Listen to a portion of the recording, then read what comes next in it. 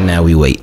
Don't get mad, it's just what it is. Yeah, we talking sports, shout out to Ingravenvids.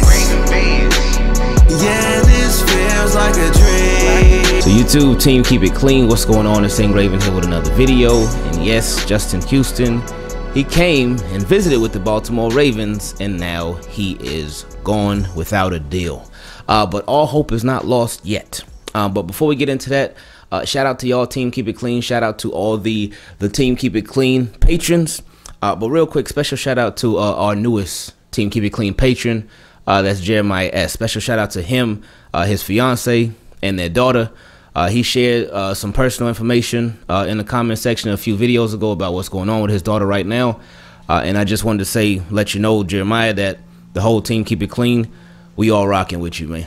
We all rocking with you, and your daughter, she's going to do good, man. We already know. So appreciate you and appreciate just all of y'all for the positive vibes that y'all sent Jeremiah's way. So anyway, Justin Houston, this, I mean, not upset about it because it was expected.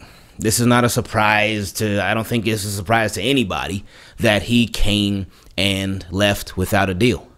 A tiny bit disappointing. And I hope that the Ravens would reach a deal with him. But, I mean, the expectation was already set. Jamison Hensley, a couple weeks ago, he already said the Ravens aren't expected to sign any outside unrestricted free agents. Jeff Zrebiec, he gave us a reminder. He said the visit went well. Everything went good with the visit.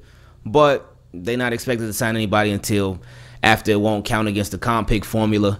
Now, with that, see, the thing, a lot of news that's going on in the past couple of days has made a lot of Ravens fans really question this whole comp pick thing, and especially when it comes to the Ravens comp, their competition.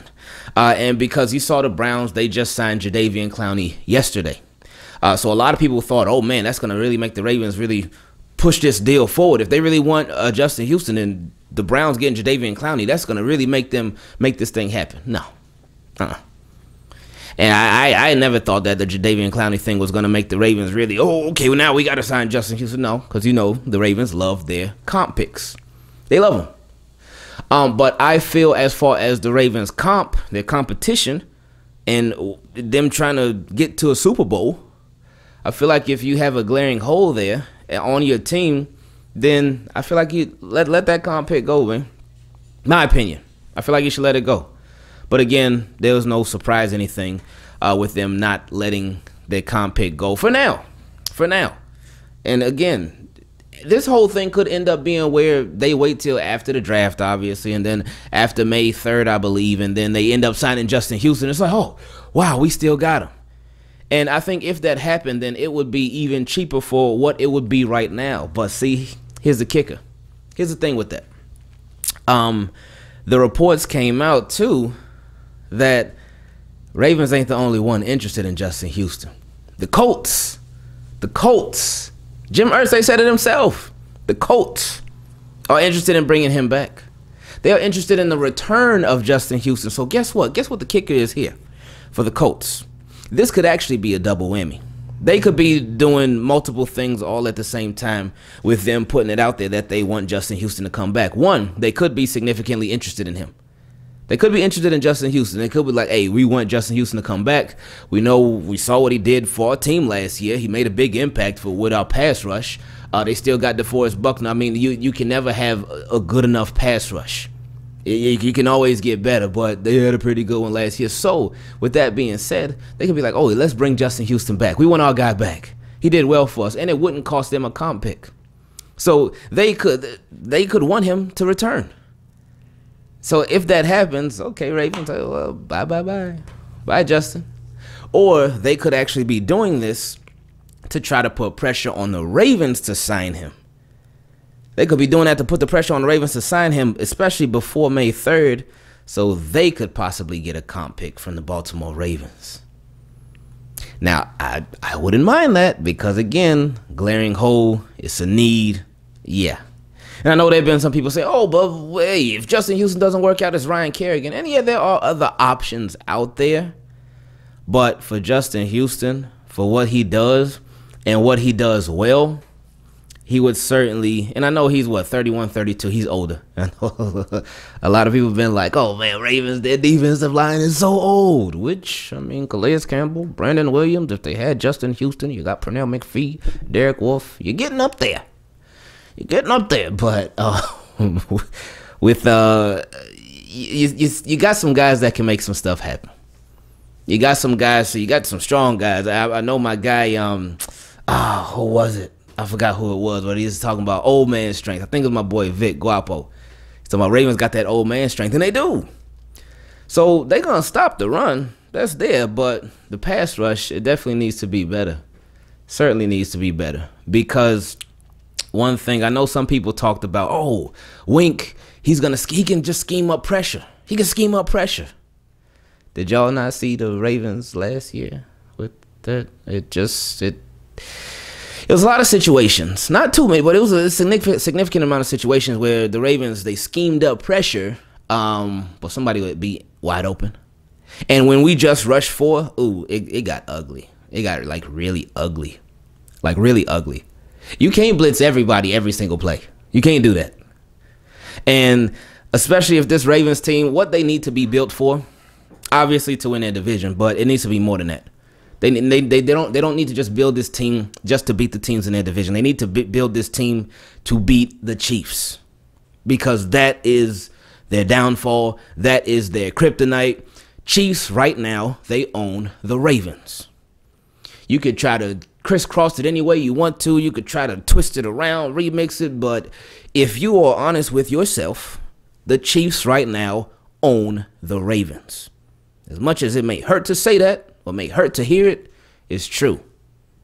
So the Ravens, they need to build something that can really take care of the Chiefs. And if you're going to be blitzing everybody against Patrick Mahomes, no, that's not going to get it done. And Ravens know from firsthand experience on Monday Night Football, where the world got to see, where the Ravens, I remember there was one play where they sent their best corner, Marlon Humphrey. They sent him on a blitz, and I think somebody was wide open. I think that was a touchdown play, as a matter of fact. But anyway, they got to get better up front. So we'll be patient. I mean, we ain't got no choice but to. But we'll be patient. We'll be patient. And what I hope the next video is not, I really hope the next video isn't, oh, Colts signed Justin Houston. But at the same time, I mean, if it happens, hey, it happens. I'm sure that the Ravens have a backup plan in mind for what's going to go down next. And I'm sure Justin Houston is not the only guy that's on their radar. He can't be. Because I'm sure Ravens don't put all their eggs into one basket. Whew. So, I don't know, man. I was hoping something would get done. But with him leaving, we'll see if the Ravens and the Colts, they get into another battle. Because remember before, the Ravens, they were interested in Sammy Watkins. And then all of a sudden, the Colts, they brought in Sammy Watkins for a visit after that. But it was just to get their guy. I haven't heard about the Colts bringing in any pass rushers recently in for a visit.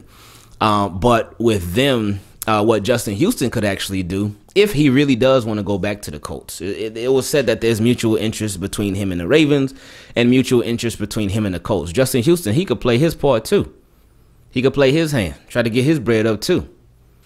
If the Ravens, if they told him an offer like, hey, this is what we're willing to give you, but it won't be till after the draft, after the comp picks, then he could be like, okay, so he could take that offer, shop it around.